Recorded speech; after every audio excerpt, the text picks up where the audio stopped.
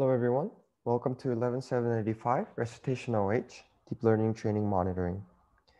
In this section, we'll study how to monitor training of your deep learning models, which will be crucial when selecting model architecture and hyperparameters. For the sake of this tutorial, we'll use a n-gram language model, which computes the probability of the target word given n-1 previous words. Note that you are not required to have any prior knowledge of this model, as this is used for demonstration.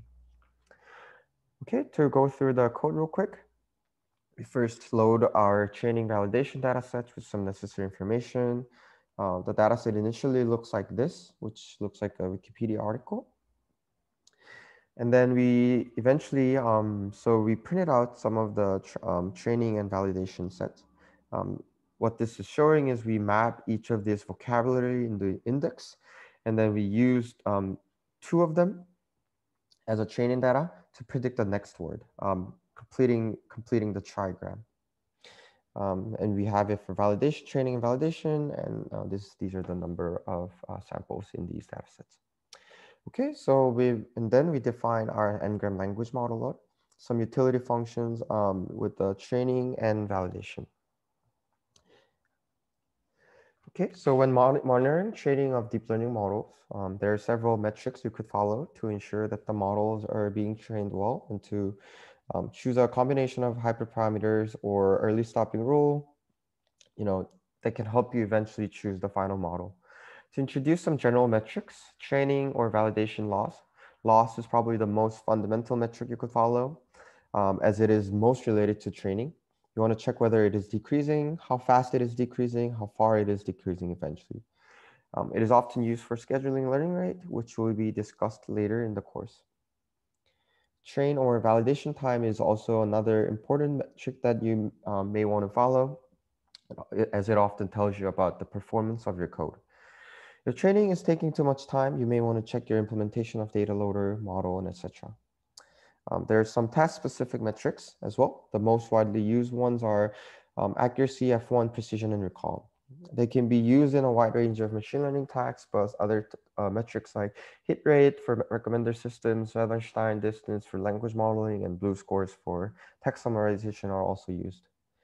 One thing I forgot to mention about the importance of training or validation time is that in this metrics is especially important if you want to implement a model, deploy a model in a more industry setting where inference time or training time actually matters to the users.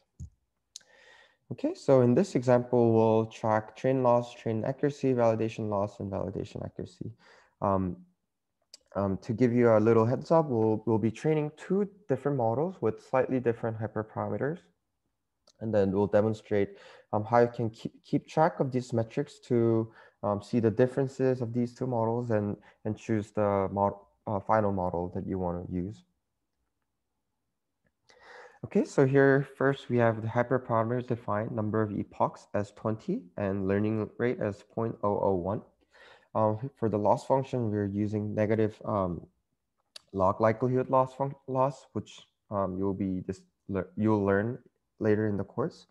For the model, we define an n-gram language model.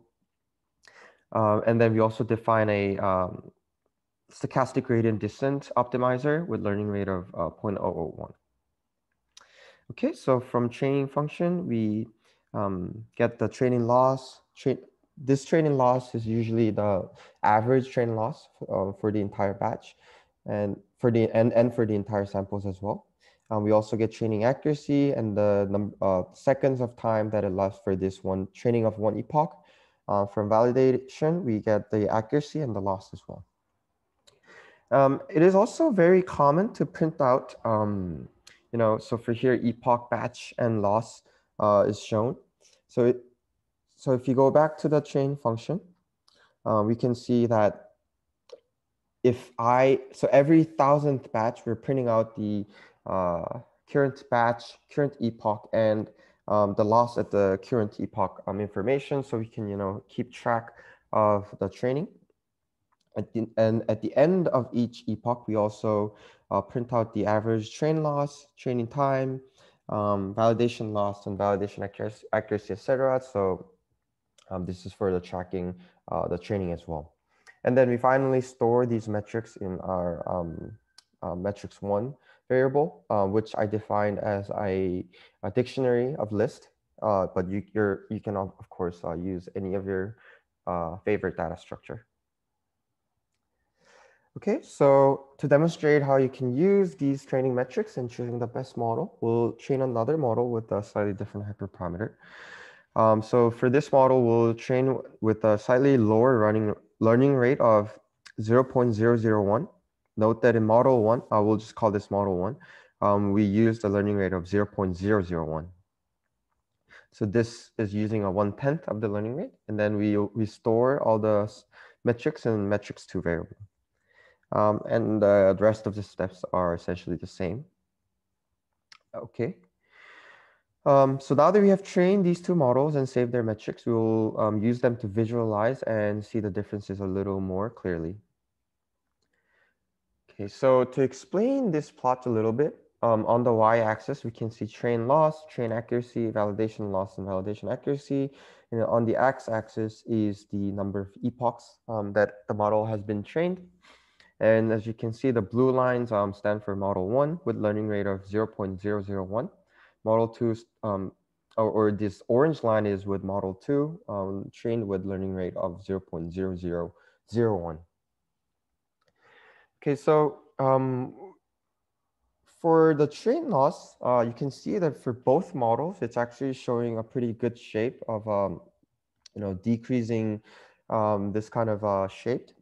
However, you can see the difference slightly more clearly from the validation loss part. So here with model one, it seems the validation loss decreases up until epoch 5, and then it starts to rather increase rather than decreasing. This is a strong indication that your loss is diverging, and because your learning rate is a bit too high. And of course, you'll be dealing with the details of this, the reasoning behind this in the course. So from these plots, we can see that for model two, however, we're still seeing the constantly decreasing validation loss. Even at the end of the 20th epoch, it may decrease over the next epochs as well.